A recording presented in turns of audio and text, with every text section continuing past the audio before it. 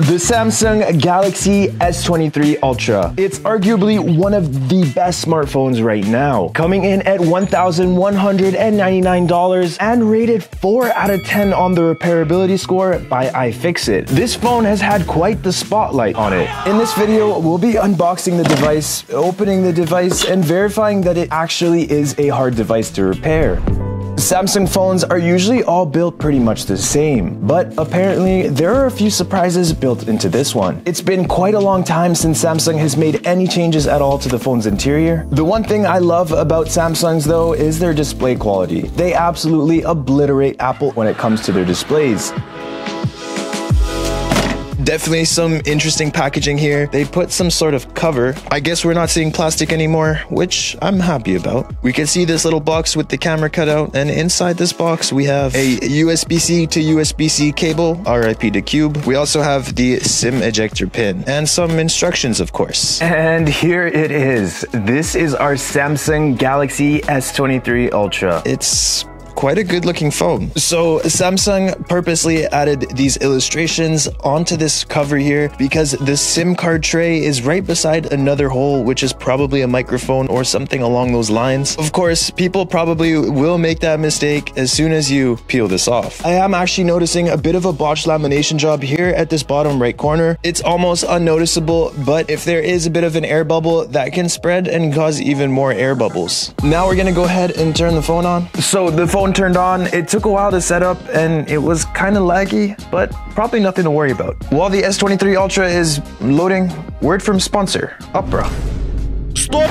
Don't visit that website, at least not without protection. Websites you visit are tracking your every move on the web. They collect data and sell that data to data brokers. But if you use Opera web browser, that stops the problem right at the root. Opera has an option to block trackers completely. Not only that, but they also have a VPN that's completely free, meaning your location and search history are protected from anyone with ill intentions. It's also extremely customizable and has a very clean UI. They also have something called MyFlow, which allows you to seamlessly send and receive pictures, texts, or documents from any smartphone. Oh, and it's end-to-end encrypted. The normal VPN is free, but it's not Pro. Opera's VPN Pro would be a lot more help to those who need higher internet speeds. With 30 plus virtual locations, one Pro subscription allows access via 6 different devices. What is free though is the first 3 months when you sign up with a yearly plan using the code GURU.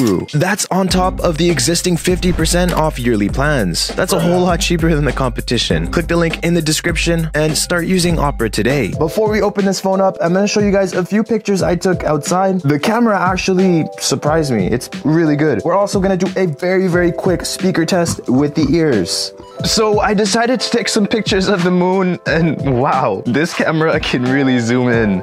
So much so that I actually captured this. Yeah, no, I'm just kidding. But here are some of the photos we actually took. On the left is the iPhone 14 Pro and on the right is the Samsung Galaxy S23 Ultra, and holy crap, I'm amazed at how good the S23 camera actually is. It definitely looks more processed than the iPhone, but it's just much clearer. Although the Samsung takes better pictures, the iPhone records much better video.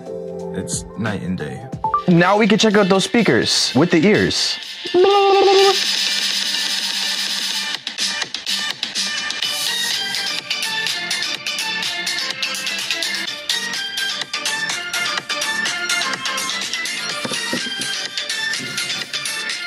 So I don't know how well you could tell from that test, but basically the iPhone sounds slightly clearer and the Samsung Galaxy S23 Ultra is really loud. It sounds like a portable speaker. Now it's time for the moment you've all been waiting for. It's time to open up this Samsung Galaxy S23 Ultra and see what's new on the inside. Wait, what?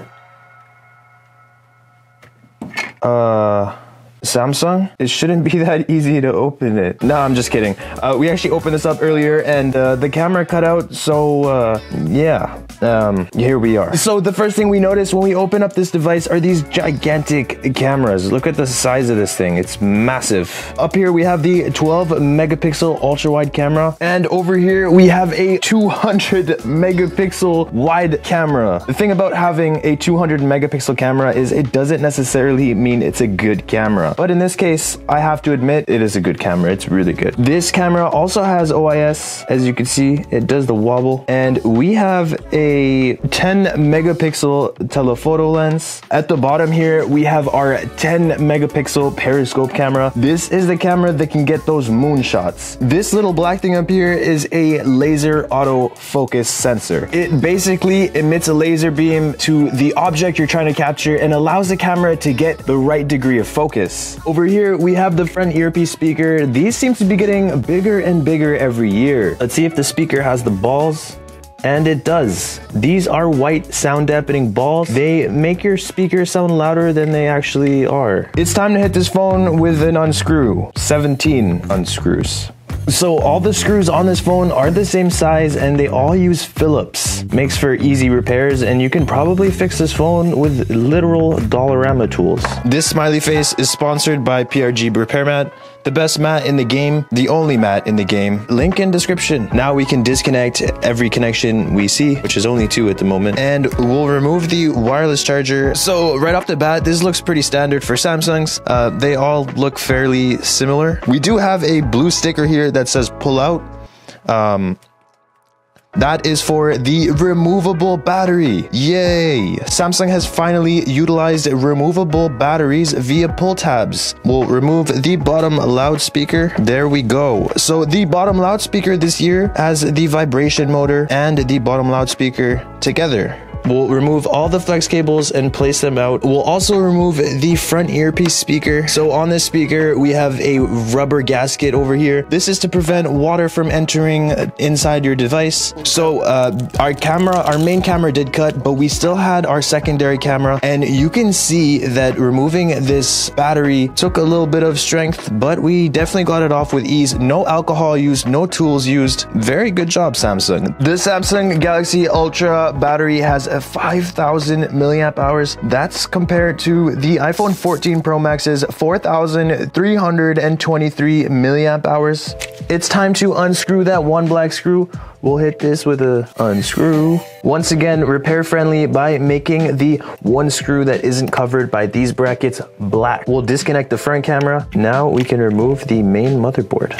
There we go. So this motherboard, like most other smartphones right now, is a sandwich board. That means there are 2 layers pressed together via these little solder joints. This allows manufacturers to fit more components into a smaller space. Now we're gonna hit the subboard with an unscrew. Before removing the subboard, you always wanna remove the SIM card tray. Now we can remove the subboard, and there we go. This is the subboard. It has the USB-C port and the SIM card reader. Overall, I rate this phone a 7 out of 10 on the repairability score. These Phillips screws are really easy to remove, and this phone also has a removable battery, which is amazing. The board and the front camera are going to be very hard to repair though, and for that reason, I'm out.